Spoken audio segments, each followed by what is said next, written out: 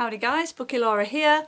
I have recently finished reading Brick Lane by Monica Ali and I thought I would do one of my reviews of it. So I'm going to take 1.5 minutes to summarise plot and summarise my emotions. Should be alright, shouldn't it? So this book is Brick Lane by Monica Ali. It basically tells the story, I can't remember the main character's name. Nazneen, follows her through her from childhood. It starts with her being born and follows it through her life, where she goes to live in, I think she lived originally in Bangladesh and goes to live in England because she is married off to a man who lives there, and it's basically that. It also, on the side of that, follows her sister who stays back where they grew up, and it sort of tells the story of their two contrasting lives, I suppose. It's fair to say that this book was not my cup of tea. I mean, it had a really slow start and just never really went anywhere, if I'm honest. In fact, a girl in my class summed it up for me because she asked me what it was about and I explained it. And then she went, oh, and it's 400 pages long. She said, that only sounds like it needs about 30 pages.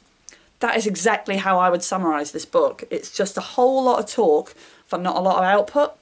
And I know that that's because you're supposed to have like the message and the deeper meaning and, you know, analyse it, but I'm just not that kind of reader, and it had no excitement, no drive, nothing exciting. I mean, I was kind of intrigued to see what would happen, but never that interested. I could have put it down at any point and I don't think I would have been bothered. For me, it was just too slow, and yeah, the end. I mean, that's good timing. It's worth saying as well that I read this book as part of the Feminist Orchestra Book Club, which you should all check out. They read books, I guess, with a feminist theme.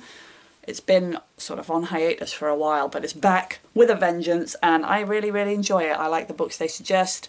I like to read that kind of literature. However, this one was a no-go. I mean, is this what you'd call literary fiction? If so, it ain't for me. But anyway, that's my really short and honest review of Brick Lane by Monica Ali. If you've read it, let me know. If you know what the cover looks like, that'd be nice too, because this one has got no dust jacket, so all I have is this. That's it. Thanks for watching, guys, and I will see you next time. Bye-bye.